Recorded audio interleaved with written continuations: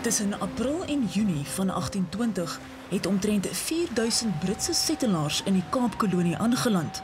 Die doel was om die grens tussen die Kaap en die Xhosa-nasie te versterk. Dit was een van die grootste Britse nedersettings in Afrika in daardie tyd. Die settelaars is plase toegeken in wat vandag as die Oos-Kaap bekend staan. Maar baie van hulle het vanweë 'n gebrek aan landboukennis hulle plase verlaat en hulself in plekke soos Graamsstad, East London en Port Elizabeth gaan vestig. Nou, omtrent 200 jaar later, is daar 'n ander poging om in hierdie streek te boer. Hierdie keer is dit nie op land nie, maar in die see. Visboerdery. Sommige mense voel egter dat net soos daardie 1820 settelaars nie die nodige ondervinding gehad het om te kon boer nie, 'n grootskaalse visboerdery vlak by Port Elizabeth 'n swak, deurdenkte plan is. This is a really bad idea. Disbelief, I think, quite quickly turned to anger. Our conditions are not conducive for what is proposed. I mean, nothing against the fish farm, but if they could place it somewhere else. Grootskaalse visboerdery is nog in sy kinderskoene in Suid-Afrika, terwyl varswaterspesies soos forel al vir jare lank geteel word in damme, bestaan grootskaalse see-gebaseerde visplase nie juis nie. In Suid-Afrika het die meeste seevisserye nou hul maksimum volhoubare vangste bereik en die enigste uitweg vir groei is akwakultuur. Ons voorraad van vis, van natuurlike bronne van visserye kan nie meer word nie. Jy weet, die visserye is maksimaal ongun nou al vir 20 jaar. So die laaste 2 dekades kan ons net meer vis kry van visboerdery. So ons het nou begin wêreldwyd om meer vis te boer. En dit het nou gegroei tot omtrent 2/3 van ons visvoorraad is nou van visboerdery. En in Suid-Afrika is ons agter. Jy weet, meeste van ons vis kom nog steeds van visserye en ons voer nou meer en meer vis in. Elke sushi wat jy eet met salm is ingevoerde vis. Hierdie is die perseel vir die voorgestelde visplaas. Nou volgens die omgewingsimpakstudie of die OES sal dit 35 hokke van ongeveer tussen 20 en 30 meter in deursnee verg vir hierdie boerdery om lewensvatbaar te wees. Elke hok sal gemiddeld so wat 85 ton vis hou, 15 meter diep onder die oppervlak wees en 1 tot 2 meter omtrent tot hier daarbo uitsteek. Groot kwellinge word uitgespreek oor die impak van die visboerdery op die sensitiewe rotsriwe wat naby aan die voorgestelde plaas voorkom. Dr. Shirley Parker Nance is 'n rifvis-spesialis wat verbonde is aan 'n plaaslike duikorganisasie wat ook negatief deur die voorgestelde visplaas beïnvloed sal word. Okay, so this is the first point of the proposed fish farm closest to shore. Yes, this is the closest to shore. This is directly behind the bellbuoy. This would be the first part of the surface footprint for the Algoa Bay North section. And what do we have under the water here? I mean, do we have reefs in the vicinity? We have the reef systems coming up from the beach right up to bellbuoy. There's a large variety of fish, but our concern at this moment is also the animals that grow on the reef. So our reefs are very high in biodiversity. We have every centimeter of the reef has got animals growing on it.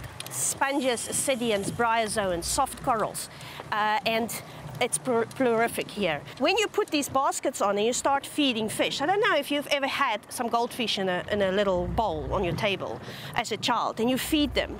And after a week, the water gets really cloudy and you have to clean it because you thought they were hungry and they seem to eat, but there's always some of the food and the fecal matter at the bottom.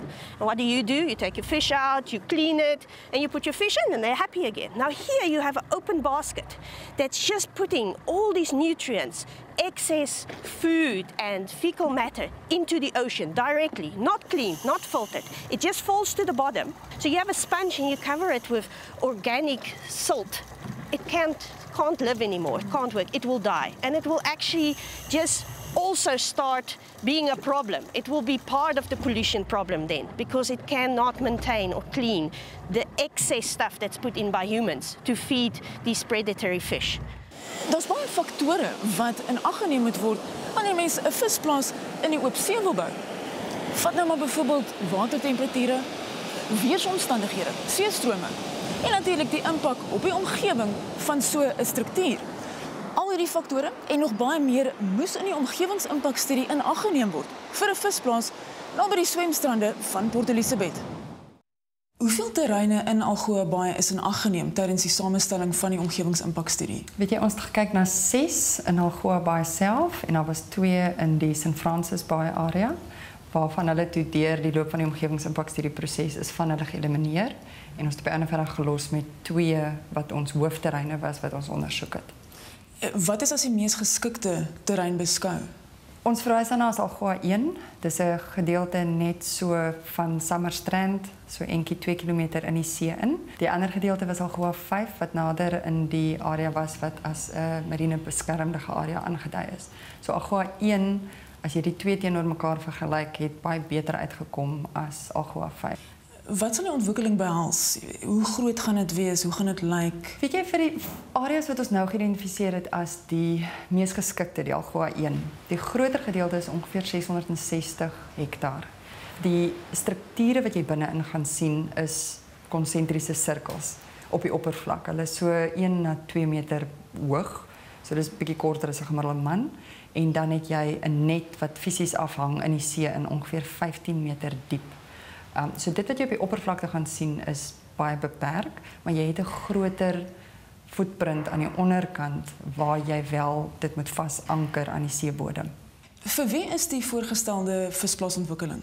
Die departement visserye is die aansoeker vir die omgewingsimpakstudie. So die omgewingsmagtiging as dit uitgereik word sal aan hulle uitgereik word. This project is not an isolated activity. This is a continuation. Some 5 years ago, when we used to have a Department of Environmental Affairs and Tourism, a study was commissioned by the then DIT to identify areas, land-based and sea-based, areas that would be suitable for fish farming. So the Eastern Cape was one of the sites. In 2013 het die Nelson Mandela Bay toerisme-owerhede 'n groei van 7% in toerisme gerapporteer wat die sektor se bydrae tot die plaaslike ekonomie tot by omtrent R290 miljoen gestoot het. Daar is vrese onder mense in die toerismebedryf dat 'n visplaas naby die hoofswemstrande 'n negatiewe impak op toerisme kan hê. Kerry Wright is 'n plaaslike sakevrou en 'n aktiewe lid van die Branderplankgemeenskap. We have a really fantastic bay. I mean, it's by no means pristine, but we certainly have areas of it that are fantastic. For instance, our main beachfront area. We're blessed with some really good waves, some fantastic ocean life. You can see some dolphins out there. So, yeah, as a surfer, the beach is really important to us. How would you feel, let's just say in a couple of years, when you look out here and you look into a fish farm? Yeah, I mean, that's obviously something that raises a fair bit of emotion. From here, where exactly is this fish farm going to be built? If you have a look out here, what you can see just off the horizon is what's called the bellbuoy.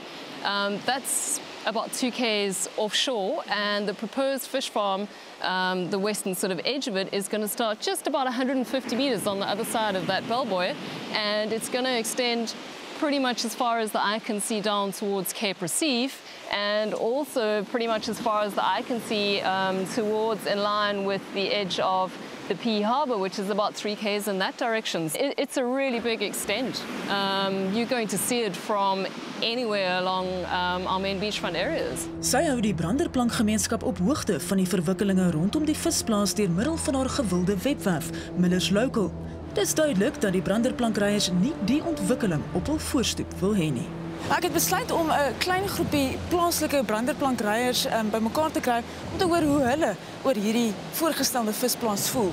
Guys, are you aware of the proposed fish farm 2 kilometers offshore? Yes, I'm quite upset about the whole thing too. You know, it's going to destroy the swell coming in, and also what about the pollution?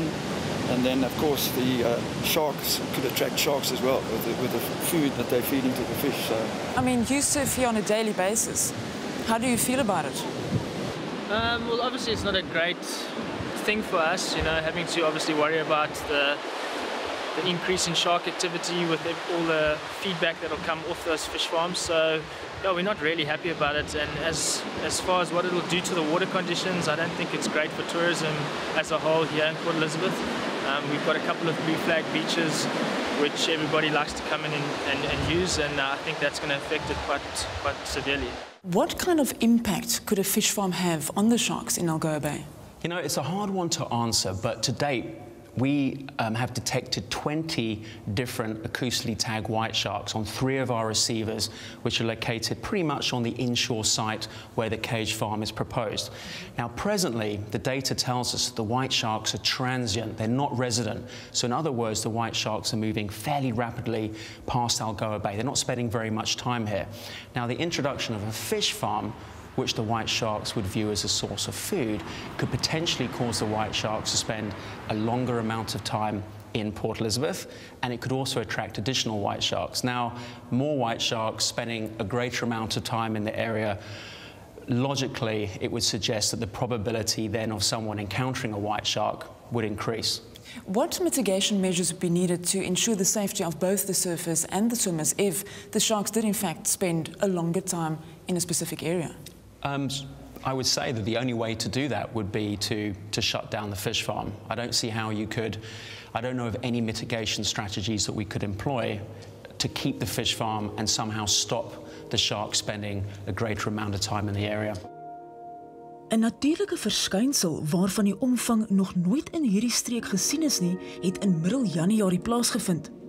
Dit het die waters van Knysna tot in Port Alfred rooi-bruin verkleur. Hierdie organismes wat so rooi getyn veroorsaak is fitoplankton en is net 2 mm lank. Dit is iets wat die samestellers van die omgewingsimpakstudie nie in ag kon neem tydens hulle opname nie. Hierdie skouspelagtige foto's is deur Karen Anker geneem en wys hoe die klein organismes 'n magiese nagvertoning lewer deur neonblou te skyn soos die branders breek. So mooi soos hierdie foto's is, kan rooi getye dodelike gevolge vir die see en enige voorgestelde visplaas inhou. Does red tide have an impact on finfish? It depends on obviously the species that is blooming at the time. Some are toxic, some are not toxic. The toxic ones would generally have an effect on finfish over a period of time when they would ingest the toxins. The more common phenomenon that happens is deoxygenation of the water, where fish would basically asphyxiate.